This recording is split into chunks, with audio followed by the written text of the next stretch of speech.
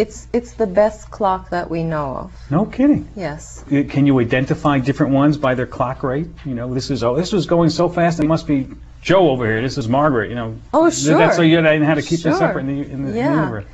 Well, we name them, of course. Not Joe and Margaret, I'm sure. No, they actually get a telephone number assigned to them. They get a telephone number? That's the joke. It's typically a lot of numbers that specify its position, along with some letters in the beginning. So you can't have one named after you if you discover a neutron star? I'm afraid not. What decides whether a star, when at the end of its life, collapses to become a neutron star or it collapses to become a black hole? What does determine that is essentially the mass of the star at the time that it collapses.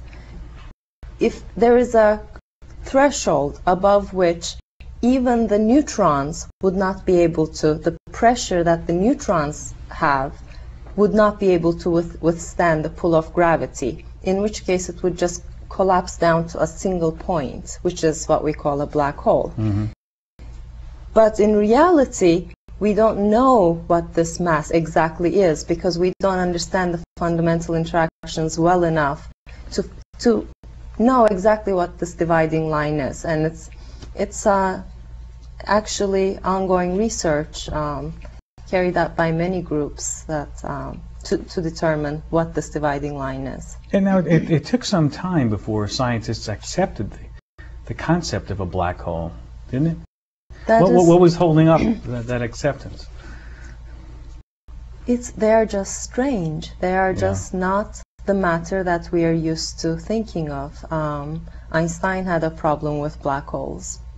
However, in retrospect, one does not see an alternative to a black hole. What happens when gravity is the strongest force, so much stronger than the strong, weak, and electromagnetic forces and the pressure that comes from elementary particles, then it's inevitable to form a black hole. But they are just strange. So what happens in a black hole? Basically the same thing that happens at the beginning of a neutron star. It runs out of its fire, but it's much more massive? That's what we think, exactly. It may or may not have the supernova explosion stage. If it is extremely massive, it might just implode all the way and nothing comes out. But we also believe that there's an intermediate stage where the supernova explosion forms, but still there is enough mass at the center to turn the object into a black hole. If it's black and it's dark and you can't see it, how do you know it's there? Well, because it has this intense gravitational field around it. Even though we don't see anything from the black hole, it has a radius of effect that is thousands of miles. So the matter that is around the black hole definitely feels the presence of the black hole and emits light because that environment is so energetic and so it can be very hot. How would you compare black holes to neutron stars? Or do you have any favorites? Is there any reason why you want to study one and not the other? Well,